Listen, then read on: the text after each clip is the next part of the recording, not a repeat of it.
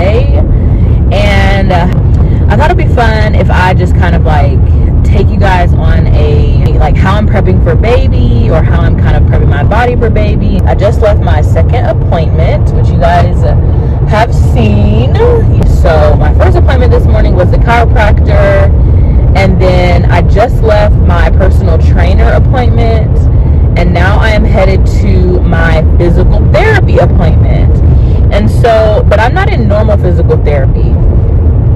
So this appointment that I'm headed to is actually pelvic floor therapy, and it is very different from anything that I have ever done in physical therapy before, or anything that I've ever learned or been recommended or anything like that. But I absolutely love it.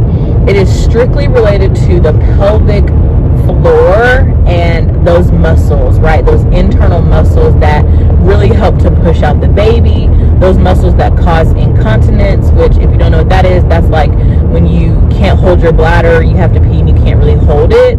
That's what that is. So pelvic floor, after you have a baby, if you guys have had children, then you probably know this, but if you haven't had children, then you don't know that, like, if that baby comes out that vaginal canal, it stretches all that stuff, right? So that's how tears happen. That's how incontinence is kind of birthed, different stuff like that, just from the stretching of those muscles. And if you don't do anything to recover them, then they just kind of stay that way. And so I didn't know that. If you've never heard of it, one, I highly recommend it for especially pregnant moms, or if you had a baby and have never considered like reconstructing down there, if you had any issues, if labor was intensive, anything like that, if your baby came through the vaginal canal especially, then I definitely highly recommend it. Basically, it's part of the appointment, so it's a 1 hour, I have a 1 hour appointment. The first part of the appointment, either the first or the last, the first part of the appointment is spent, you know, kind of doing internal work. And what I mean by that is they take you into a private room and basically, like, I mean, it's as invasive as a pap smear, I will say, but the objective is different, right? So pap smear, they go in, they swab, they come out, whatever. And with pelvic floor therapy, they go in and they tell you, like, okay, these are the muscles that you use, right? And so she kind of is touching, guiding me from the inside. You know, the Kegel is the contraction, then the reverse Kegel is the release. And that's where a lot of women like miss things or whatever. Because yes, you practice your Kegels, but do you practice like that passing gas motion at the same time, you know? And then the breathing technique, especially for moms that are pregnant, gonna have a baby, the breathing technique is really profound, and to be honest with you, it's difficult. I've been coming here for probably about 4 to 5 weeks. I've been coming here. So that's the first half. The first half is kind of the internal work, and then the second half they kind of take you into the open bay where they do regular lower body exercises and stuff like that. So I'm gonna see if I can get away with recording today like I did with my personal training appointment, and that way one, I can have them for myself, but then two, you guys can kind of see what I do a little bit. I'm excited to share it with you guys. I really want to do everything that I can to bring a healthy baby into this world, like, you know, to get through the marathon of labor in a healthy way. Malachi's labor was very it was an experience. It was traumatic. I'm so glad that I was able to get him out vaginally, but I felt pressure from the doctor at the very end, and that made me uncomfortable, and I just kind of fear that that same thing is going to happen again. I've never told that story on here, but I was in labor for 35 hours with Malachi, 27 of which I had no epidural, no medicine. I did a birth center birth, and so, you know, medicine wasn't an option, right? But at the last minute, I did transfer to the hospital because it was recommended by my midwives that, you know, labor wasn't progressing. Everybody was exhausted, not just me, but like all of my help, right? My mom, my husband's mom, my two midwives, or it was a midwife student, my husband, and a friend of ours. Anyway, that's another story for another time. But what I'm trying to say is I don't want that to happen again, okay? So I'm pulling up now to my appointment, and I'm gonna get in here, you guys. So I'll take you guys in here with me.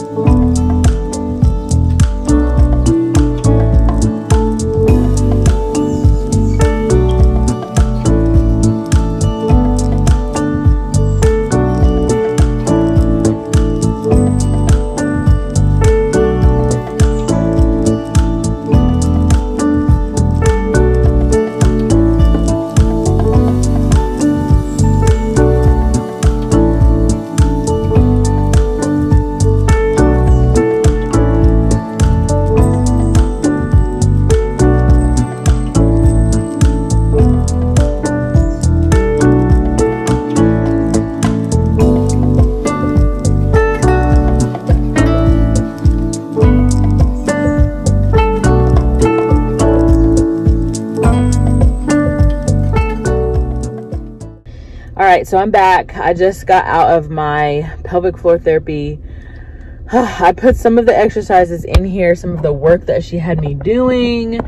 I definitely feel like I'm getting like a workout in for sure. So I kind of like stacked everything onto today, and then I'll do everything on my own the rest of the week. I definitely plan on working on this stuff at home, but my main premise really for recording it was so that I could show you guys. So you're welcome. Anyway, so I'm headed back to the house, but I just wanted to bring you guys along with me just to kind of show you what my routine looks like on any given day during this third trimester. Y'all, we're moving. This train is moving. Oh my gosh. And also, I calculated yesterday, y'all, I am under the 90-day mark. Today marks 81 days. 81 days till I get my body back, okay? I'm just teasing. No, kind of sorry, not sorry. 81 days until baby, if baby comes on due date, but we're praying that the baby comes early. This baby is not gonna come in July. It's gonna come in June, in Jesus' name. Do you understand? Like, we have an agreement going on here, okay? We have an agreement. So another thing that I have concluded, y'all, is that my clothes, like, it is time. I know I wear this shirt all the time. This is probably the third video. I know this is the third video in a week that I've shot wearing this shirt, but I just don't have any clothes that fit. I really don't. So I wore this same exact thing to the gym last Monday. But it's to the point now where I think I'm gonna invest in a few maternity outfits. Like I said, I have a couple more months, but y'all, my clothes are just not fitting anymore. I am headed home to see what the family's got going on, and then get on with the rest of the day.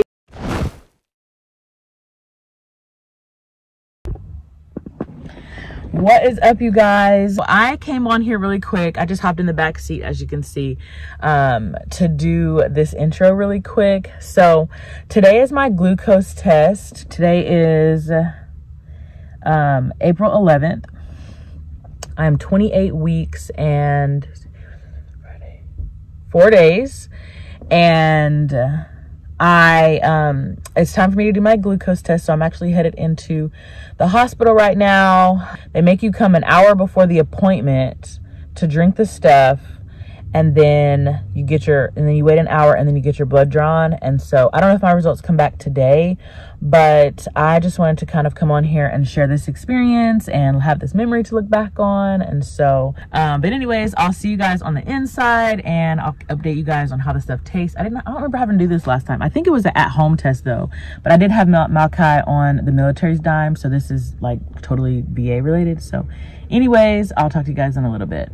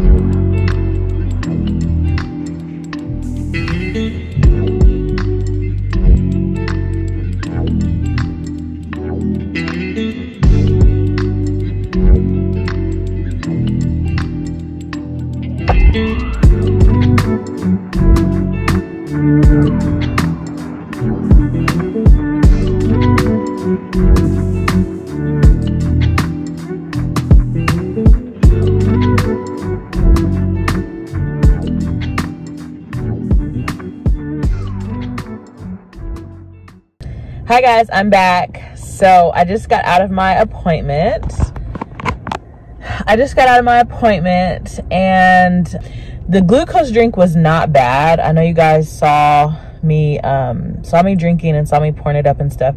It wasn't bad. It tasted just like fruit punch. I did get it over ice. I didn't know that was an option, but she said, do I want it over ice? She gave me 3 options. She said fruit punch, lemon lime, or orange. And of course I'm like, well, fruit punch, I typically like fruit punch. And it wasn't bad. She asked me if I wanted it over ice. I said yes. And so I drank it over ice.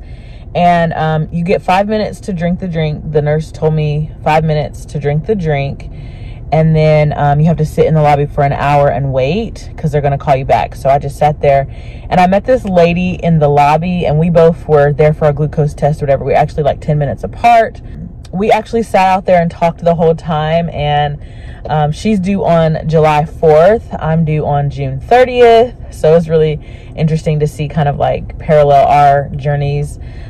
She has a 10-year-old, and I'm about to have a 5-year-old. So it's just really cool. She also has a boy. She's having another boy. And I told her, I said, well, I don't know what I'm having. And so she was like, oh my gosh, that's so exciting. So yeah, so we're both like, we're swelling up, and we were just really talking and stuff. So it was really good.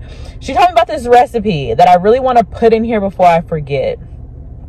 She said she was watching this, I don't know if it was a TikTok or something, but she was watching this video of this guy, and he made this bowl. She's like, she really likes eggs, and she made this bowl, and she said it was rice, Greek yogurt, scrambled eggs, cheese, and then she puts like salsa on top of it. And at first I was like, that sounds absolutely disgusting. But the more I think about it, it just really sounds like perfect, actually. It sounds like a Mexican dish, like a bowl, a bowl. You know, you put, instead of putting chicken in it, you would just put eggs. And it just sounds like a Mexican rice dish, you know? So I'm like, the Greek yogurt kind of threw me off at first. But if it's plain Greek yogurt, it's kind of like a sour cream substitute. So I would definitely eat that. So I'm going to try it, and I will definitely let you guys know. So I hope that you guys enjoyed this little mini vlog experience, and I will see you guys in my next video. Bye.